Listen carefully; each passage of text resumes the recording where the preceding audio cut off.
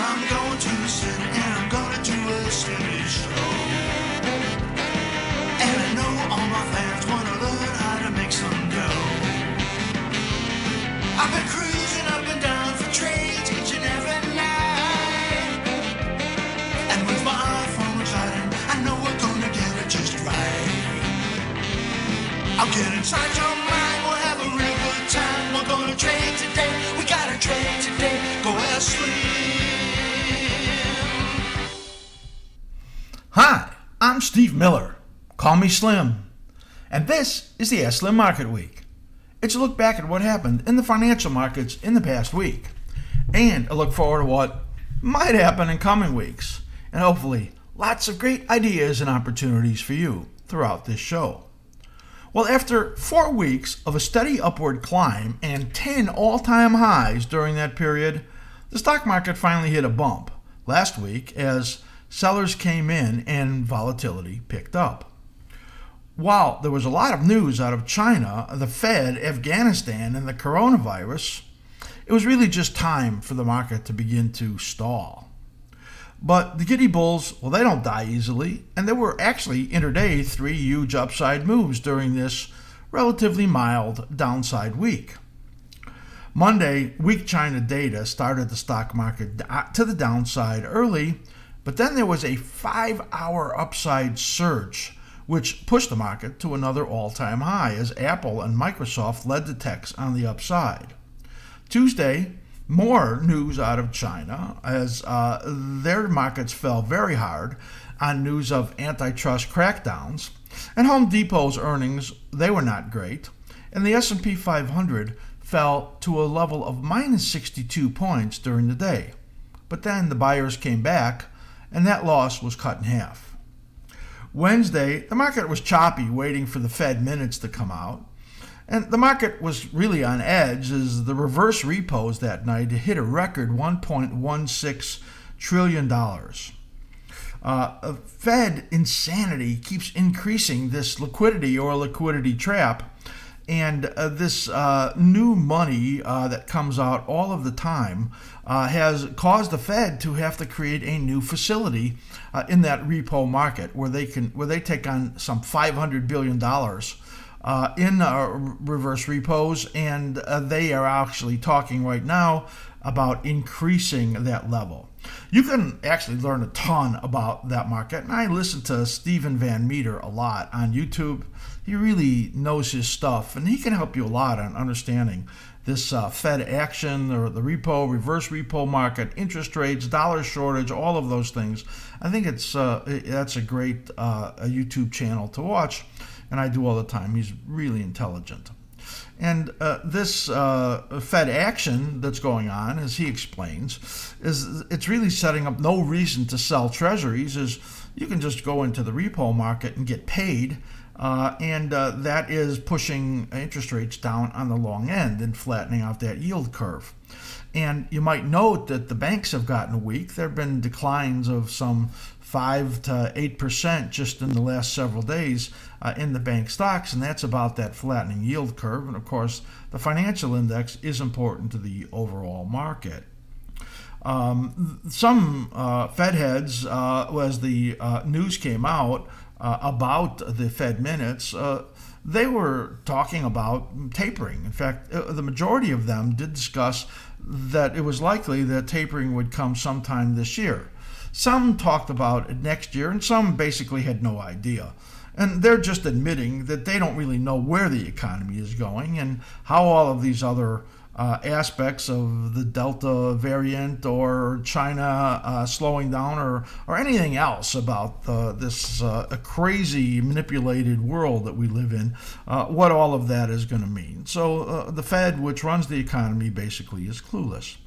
Late in the day, when I think this all sunk in, the S&P 500 on Wednesday fell 40 points to the downside, and that was kind of the beginning of what looks like some sloppier action here in the stock market.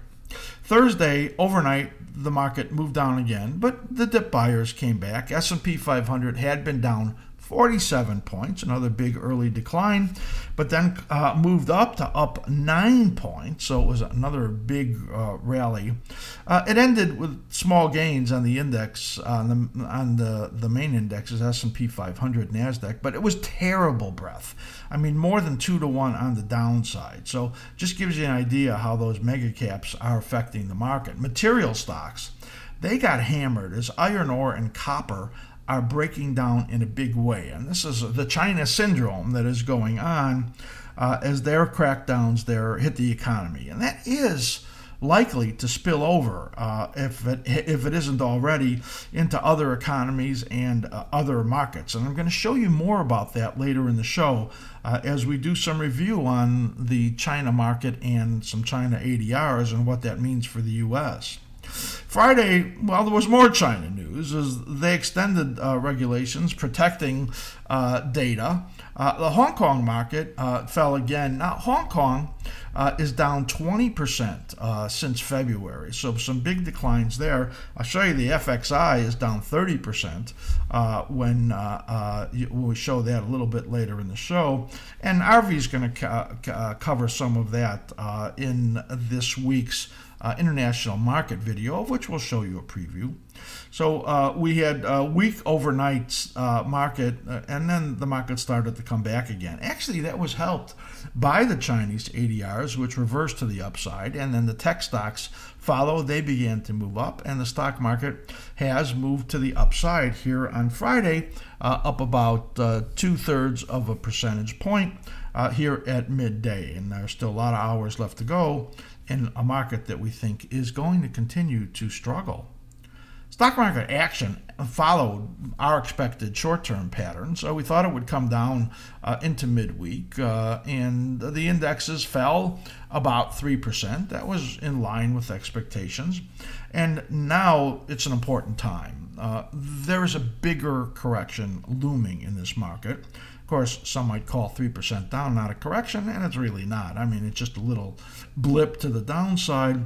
But now, as we look at our work, it's time for the bulls. They have to prove their mettle. And they actually should test the highs right now, based on the patterns we're looking at. But the risks are growing of a bigger downside correction, and I have more about that to show you later in the show.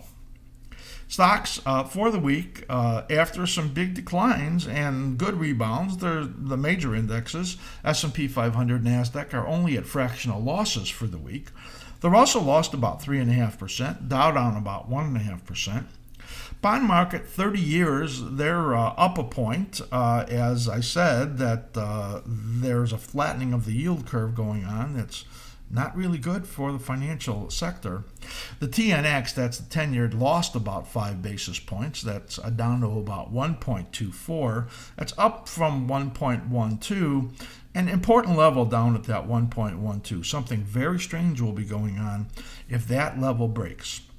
And that would, in my opinion, only come in a condition of very hard stock market selling. So we're looking for interest rates to be ticking up, but maybe not immediately. Gold for the week, up about $2. Silver down 74 cents as the industrial metals get hit very hard on China. Copper down about 12 cents on the week. So that's a big decline. And if you watch Future Speak, that is our member video on 24 different futures contracts, every Wednesday, we showed you the real bad pattern there in the copper market, and likely to see lower prices in there. Dollar gains over 1% on the week, and when you look at gold, that's actually, gold had a good performance relative to the dollar and other markets. So there is some money moving into gold right now, and that's good relative strength. That big week for the dollar was really expected. We thought that the pattern for gold, for the dollar, was higher, and we actually still think it is higher. So we'll be looking for dollar strength, which overall generally comes as a safety bid, and that could start to disturb gold again. And again, it could mean that the stock market's got some problems. Oil, it was down 210 on the week, and we actually had in our Future Speak shows, when oil was a lot higher, talked about it moving down towards the $60 level. It got under 62 this week, and we still see risks to the downside, as we do not see a low till late September or October for the oil market. So you're going to want to watch that Future Speak show to see that detailed analysis. We have coming up in this show, just in a few minutes, we're going to give you a little preview of Arvi's work on the international markets. I'm going to bring you a piece on this China market and what I consider to be the China syndrome that could really disturb world equity markets. And then I'm going to bring you some good analysis on the 1 to 3 month view in the S&P 500 and the NASDAQ, which I think you're going to find very interesting. I want to make sure that you go to askSlim.com. Take a look at that website. If you're brand new, become a free member, or you can write to matt@askSlim.com for our membership specials. If you're on YouTube, please do subscribe to this channel. Click that notification bell, and you'll know when we have put up videos, which we do regularly. And make sure you give this video a thumbs up, like that video. That does help us. If you're a Twitter user, follow us at askSlim. And I think you'll enjoy some of the things that I put up there on Twitter. All right, well, what happens every other week is that Arvi does a great video looking at 11 different international markets. And then what we share is a preview with you, where we look at, we share some of Arvi's work. This week we're going to share with you the South Korean Kospi and the French CAC 40, as they say there, the CAC 40, and that will, I think, give you a good idea of what our cycle analysis looks like, as Arvi does some fantastic work. Arvi, a great expert in cycle analysis. Matt is getting up there too, really becoming an expert in cycle analysis also. And we are working on expanding our analytical team. So I think you're going to love a lot of the things that we bring forward at this time. Here is a look at this preview at the international markets. And then when this is over with, I'm going to continue this discussion looking at China. Let's look at the Kospi, which is South Korea, and this has had a breakdown, and this is something that is very important to note here. You can see that we had a key weekly low here at 3103. We have now violated that key low, and we also have a turn down in our weekly momentum here as well, which is why I've added in this red colored arrow. So all of this is really quite bearish, and we are looking for a move down into this major 38.2 to the major 50, which comes in from around 29.20 to around 27.90 out into the end of the year. So this is a very risky pattern here in the Kospi. If we look at the daily chart, you can see this really quite clearly. So we've had obviously a very sharp move on the downside. Note that we do have a mid-cycle low due right here. So what we look for is a rally off of this mid-cycle low to form a bear flag in the overall context of a negative slim ribbon. And then you look for follow through back down. So that's really what we'll be watching for very closely here. The next short-term low is due 9.2 to 9.16 here. So this is the CAC 40, and what I want to highlight here is this rollover in the weekly momentum followed by this rollback up. Now when that happens, you always want to take note of that because it's telling you that something has changed here in terms of the overall outlook. When we saw this rollover, we were thinking that we were in this corrective period on this minor cycle here, but as soon as that turned up, it told us that we clearly weren't, and we were still in the rising phase of the minor as well as the rising phase of the dominant. So what we're looking for right now is really a bull flag to form here, to form that mid-cycle low, and then to get one more push back to the upside up to this 70.72 level here in the CAC 40. So that's the overall picture. Let's go ahead and look at the daily chart. So this is the daily chart here for the CAC 40, and what we're also watching for here is just for a pullback likely down into this 66.57 down to the 65.90 zone, and then looking for another push back up. This is still forming a higher cycle high and very likely a higher cycle low versus the prior low. So under those conditions, you look for new swing highs to form in that next cycle. The next short-term low is also due 9.6 to 9.16.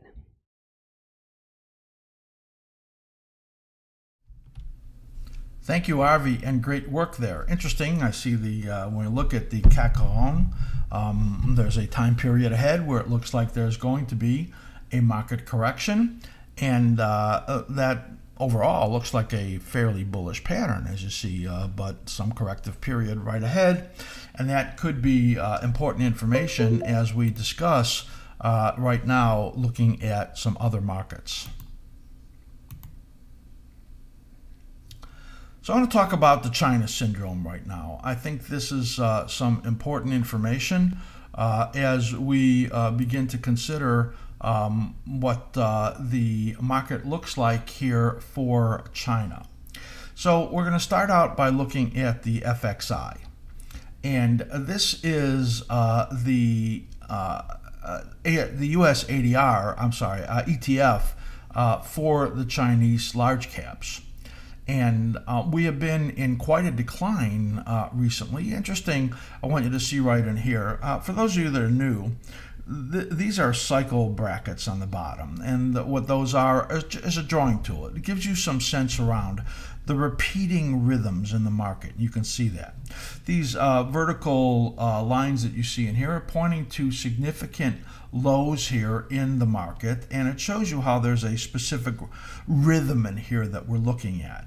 These cycle brackets, they are set right in here at 30 bars, and the 30 bars is not anything that we put in there because it's some common length. It's actually not, and cycle analysis is very subjective. So each of these symbols that we look at and do this work on, which are more than 400, there are each one of them is unique, and our work is done manually. So while it's very mechanical in what we do, it is all manual work.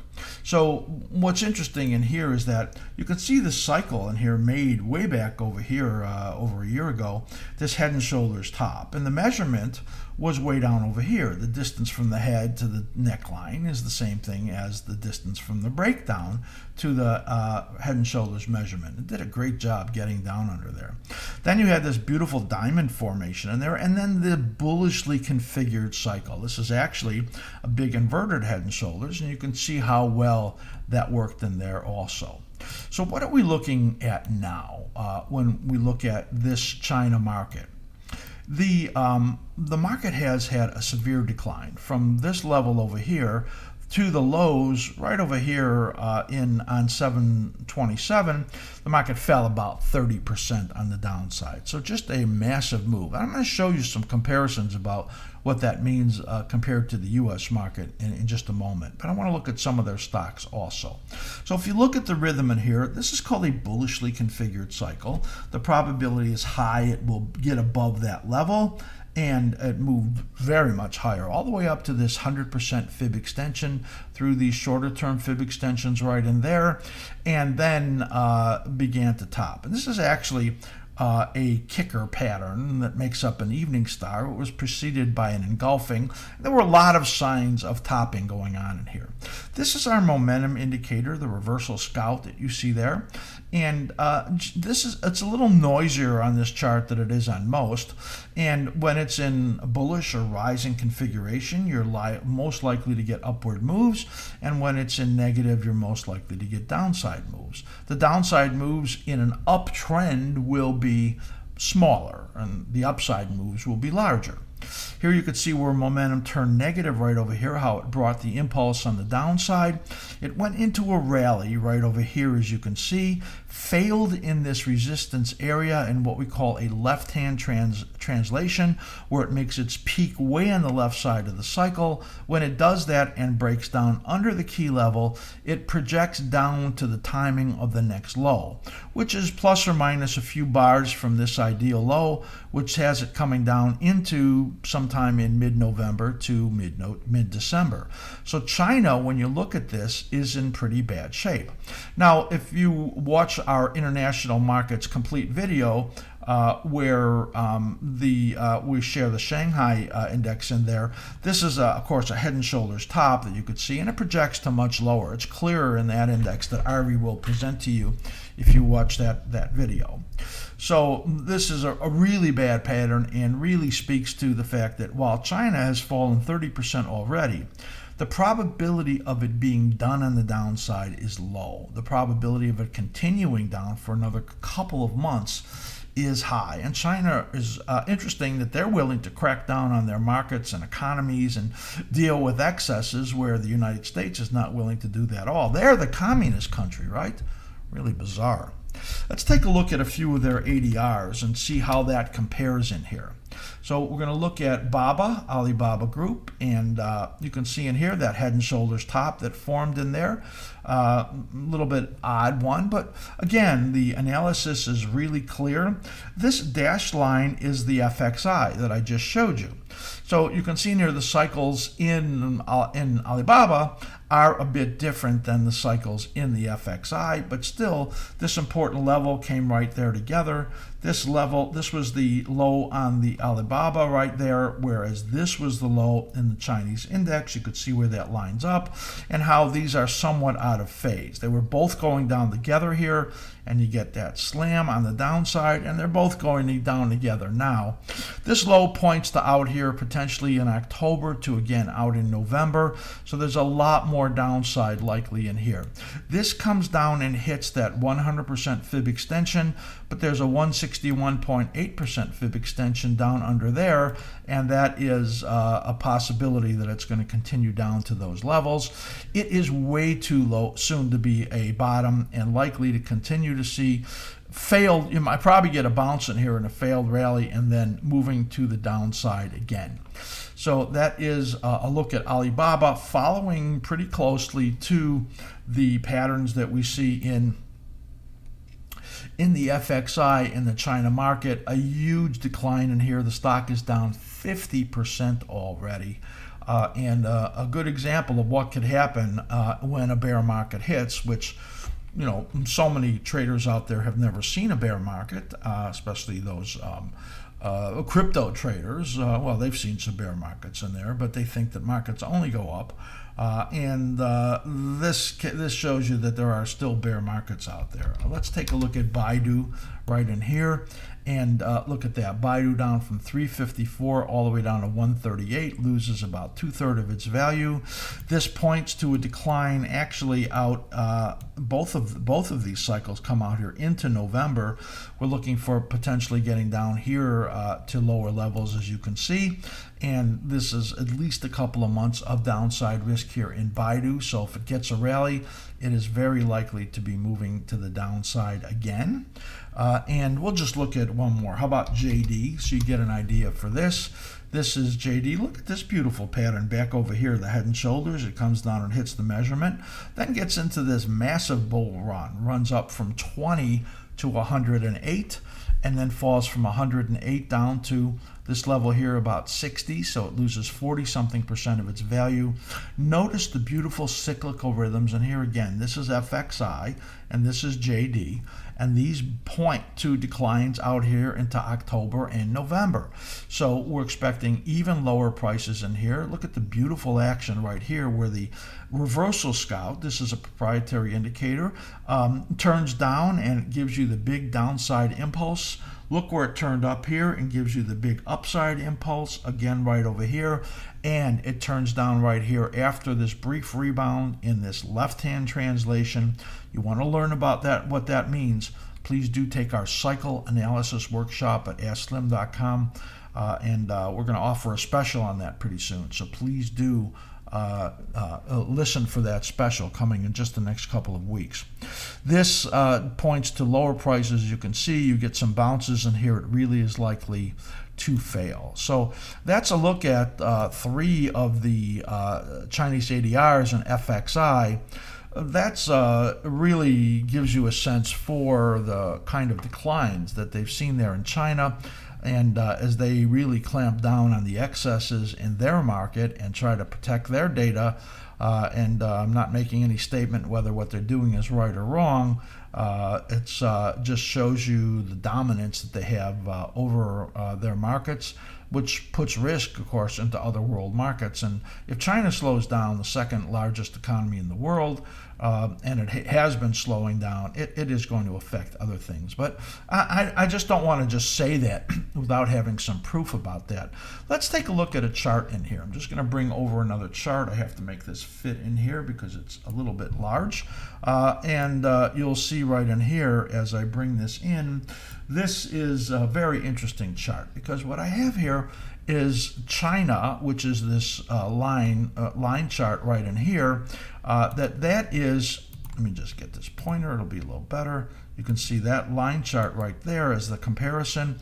That is the Chinese market, which has had this big decline. And this is the S&P 500 right over here. And the red arrows in here are the Chinese peaks in their market. We're going all the way back here to 2007. And I want you to see where the Chinese market peaked right over here and what it meant for the U.S. markets. Do I have a little more data in here? But no, that's everything I have right now. So let's take a look at what happened. Here in 2007, the Chinese market peaked and then accelerated on the downside. The U.S. market peaked somewhat simultaneously. And of course, we know there was a huge washout there as we had the great financial crisis. Here, the Chinese market peaked, as you can see, and then it moved sharply to the downside. It peaked about the same time the U.S. market did, and this was in line with the euro crisis over here, and the stock market had a fairly sizable correction for the S&P 500 during that period right there. It was a good correction or pullback. And then you can see in here, this is interesting because here China had like 3 peaks and had some modest declines in there. It didn't really affect the U.S. market at all. So I kind of wanted to let me just grab this and show you where those 3 peaks were. And you could see that it didn't have a great effect in here. And the declines in China were not all that great either. So that had minimal effect. But then when you go back over here and you see this big peak in here in the Chinese market, in April, then the U.S. stock market began to roll over, and then you got 2 moves to the downside in here that were what we call kind of mini bears right in there. So that is that time frame where the Chinese market led the U.S. stock market down. Here you can see the peak here in China. It peaked well ahead of the U.S. market, and then you ended up having this was the temper tantrum. Interesting, the relationship right now is the U.S. Fed, central bank, begins getting ready to pull back on their purchases of government securities. So with that time frame in there was a fairly large decline that we saw in the market, where the S&P 500 moved down from about 295 down to about 234. So that was a sizable decline. China stayed weak, but then they both got strong together. Here was the China peak, and now it's fallen about 30% based on what's going on. And look at this right over here. The stock market in the United States is completely ignoring it. But is it going to be like one of these where the big breaks in this China stock market brought actual declines in the U.S. market? I would bet that's the case. And that all of a sudden we're going to get some selling that comes in here. It might be fast, it might be quick, but it's not going to be small. And something corrective enough to bring some pain in the U.S. markets. I wanted to show you that. I thought that was really important so that you could see that over this last 14 years, there were multiple occasions where the Chinese market broke, either in line or ahead of the U.S. market, and the U.S. market eventually followed. Right now, the U.S. market, about 6-7 months past that Chinese peak, is doing about as good as it ever does. I think that based on what we're looking at of a problem for the stock market moving forward, this is a pretty good sign of that. I say this China syndrome is significant, and there is trouble ahead for the U.S. market. Watch out for the coming bear. That's I think you'll see fairly soon. All right, we're going to show you the stock market, the next 1 to 3 month view. But at this point, because there are so many people out there that are short-term traders in the stock market, I just wanted to give you a peek at one of our fantastic tools, which is the Stock Index Report live stream. And our live streams are growing. We have 8 of them right now, and we're about getting ready to add 3 more. But this one is really unique in that it's a 15-minute chart with our proprietary information in there. What we do is give this every day, and this is running live right now as I'm showing it to you. And this line in here is the reversal scout. So this line over here is yesterday, and you can see where the reversal scout turns down, and that tells you about the direction you want to be in the market. And then when it started to turn up, then you can see what it gave you right over here into today. These red zones are, the darker red is the significant resistance area. This should be the spot that the stock market begins to struggle.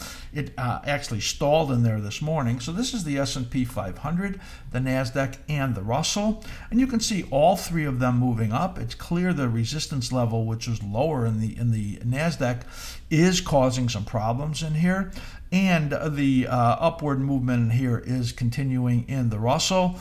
Note that the yellow zones, those are acceleration zones. The odds are when it gets in the acceleration zone, it's going to move through it. In fact, we're running about probabilities of about making it through by over 80%. Every time it gets into the yellow zone. This was an easy one. It was a small one here in the NASDAQ, and you can see the Russell it was lagging a little bit behind, and then all of a sudden took off and easily moved through, and now is moving into resistances. These are pretty good resistance zones that we're looking at, and based on the weakness that we've seen in the stock market, I wouldn't be surprised to see the stock market not be able to get through these resistance levels and then begin to give some movement to the downside. Right now, S&P 500, as I do this recording, just past the midday period, is up about 33 points. The NASDAQ is up about 130, and the Russell's up about 31 points, and that's the strongest of the indexes, up about 1.5%. So this is the amazing SIR live stream. It helps keep you on the right side of the market and helps you decide what locations that the stock market could struggle or accelerate. And man, the acceleration zones will pay you because they give you a sense for the biggest moves in either direction. In this case, the lower numbers today, because the market's been up all day, are not in play. But they could be later on. So that is a look at the SIR live stream, just a fantastic service that we offer. You can get the SIR live stream by becoming a level 2, 3, or 4 member. Please go to our website. You can see everything included in our memberships at askSlim.com, and we have specials that are available. You can, if you're a first-time member signing up, or if you're upgrading, Matt can give you a special on that. So write to Matt at askSlim.com. That's it for my little preview for short-term traders in the stock market.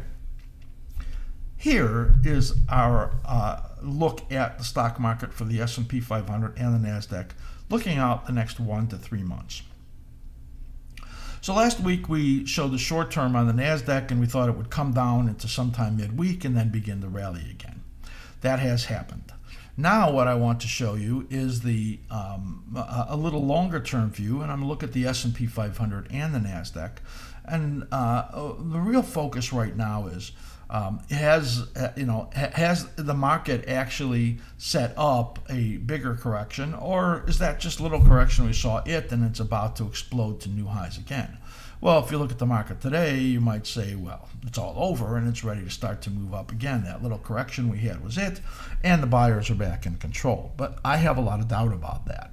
And when I look at the mega cap stock patterns, stocks like Apple and Microsoft and Facebook and Google and Amazon, those stocks have got corrective periods out in front of them. And it's very likely we're going to see them start. Amazon is actually a really bad looking pattern, and some of the other ones have just given little signs of rolling over, but not that significant. But they point out into September and even towards the end of September for some corrections, and I think that is going to be leading the market into a sharper correction than we've seen so far. We had looked for the stock market to correct starting late June, early July, and then correct into August, but then we saw these patterns extend, and the mega cap patterns extend, and that really pushed it out into September. We just respond to what the market shows us. Let's move off of JD there and move into SPX, the S&P 500. So here is the cycle analysis on the S&P 500, and we're looking at the cycle rhythms on the bottom. There's a minor cycle, an intermediate cycle, a major, and a super major cycle way out over here. When all three of these are in alignment, there should be a big correction. That happened way back over here. I'll just blow that out a little bit more. As you could see, as we got into that period in the pandemic, and there were all of these alignments to the downside that just coincided with that pandemic. It made it very risky on the downside, those alignments. And now where we are is right in here, where we're getting this hammer, hanging man. I want to say hammer, but I've got people writing me that about hanging man versus hammer, and a hanging man is at the top, a hammer is at the bottom. And this pattern right over here, a hanging man, is when the body is about 1/3 of the size of the tail, as you can see right in here, or the shadow. And what the hanging man means is that the buyers are likely to get hung. So that's the pattern we have right now, and this happens at peaks often, and it happens at bottoms often, where you have a lot of buyers come in after big declines. When you're at a high of the market, it is a hanging man and is warning that there is likely to be some further correction to the downside, further movement to the downside. So this time frame in here extends out into September, and we originally were pointing to a decline, and then we revised that. So this yellow zone over here was originally, and these projections were pointing down to an 11% decline into August, and that was revised to 5.3 to 7.7% decline, and we're projecting that now into mid-September based on the mega cap patterns. So we expect that this rally that we're having right now will begin to struggle. It is likely they will take out new highs before they move back into this corrective phase over here, and it is likely that we will see at least a couple of weeks of sharp downside moves sometime out here in September. September seasonally is a month when there are often some sizable declines. I want to say that because of this translation, a 24-week high, that is exceptional strength, and we have this really good upside momentum. What it says to us is that were we to continue this correction as we expect, then when you get past this period here, you get into another rally phase, which should take you out some couple of months yet to even higher levels. So we're looking for a correction in here, which relatively modest, 5.3 to 7.7%. And then another upside move. When I look at the NASDAQ, which I think is going to lead the way on the downside in here, it's really interesting because it has three hanging men right in there. Let me just get that message out for you to see. There are 1, 2, 3 hanging men in the market right over here as it gets up into the fib extension. And this time frame that we're looking right in here, we were looking for a minimum decline of 13% from the peak, and that was revised to 5 to 8% on the downside. And based on the mega caps, we're looking for it to come down into the mid-September period.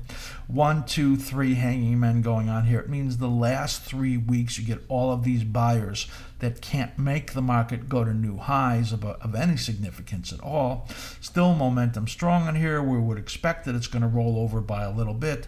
But again, the probabilities are that after you get a pullback here into September, that it will be moving up again to new highs. So very unlikely that we're going to see any kind of a bull market peak for some months based on we're looking at that. So the 1 to 3 month view for these indexes are down for about a month and then up for a couple of months is what it really looks like. And once we have our anchor points in here, we'll be able to project as to where we think the upside is going to be in there. Didn't want to do that.